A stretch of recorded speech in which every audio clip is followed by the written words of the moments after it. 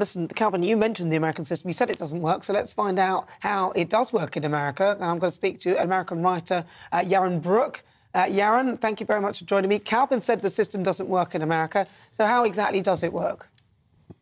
Well, there's a lot of truth to what Calvin says. The problem with the American system is there's too much government involvement in it.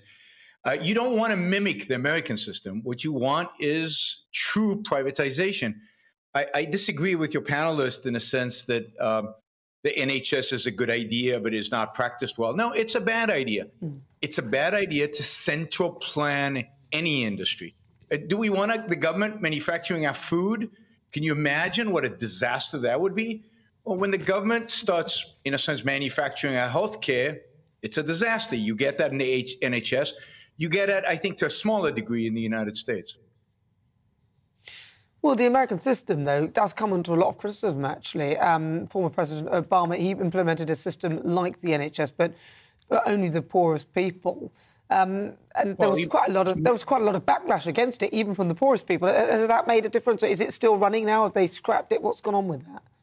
No, he made it worse. Obamacare made things worse, not better. It made it much more expensive for most of us to get our health care. The American system, look, if you have insurance in the United States, and insurance is too expensive because of government regulations and government controls and government mandates. But if you have insurance in the United States, then you are getting the best health care in the world.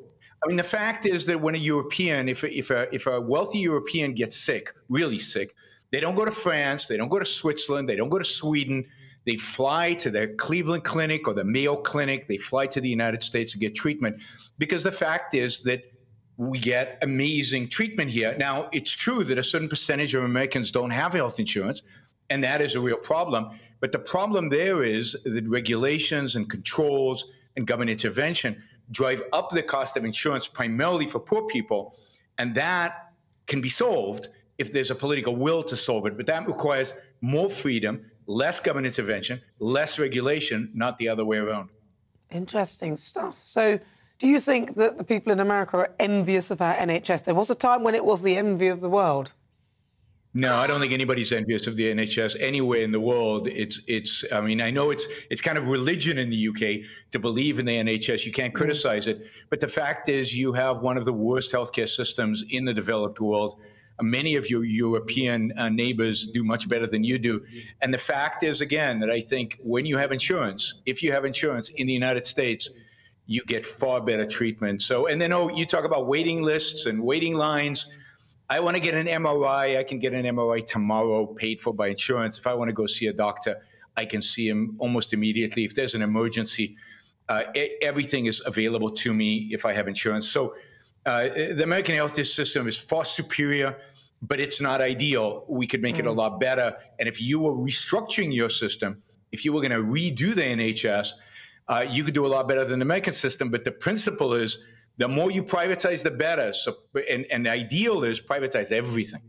Yeah, Yaron Brook, thank you very much. I like the sound of that. Writer and podcaster.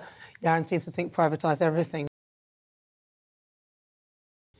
Thank you for listening or watching the Yaron Brook Show.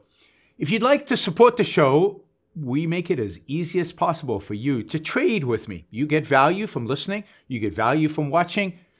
Show your appreciation. You can do that by going to yaronbrookshow.com/support, by going to Patreon, Subscribestar, Locals, and just making a appropriate contribution on any one of those channels. Also, if you'd like to see the Yaron Brook Show grow, please consider sharing our content and, of course, subscribe.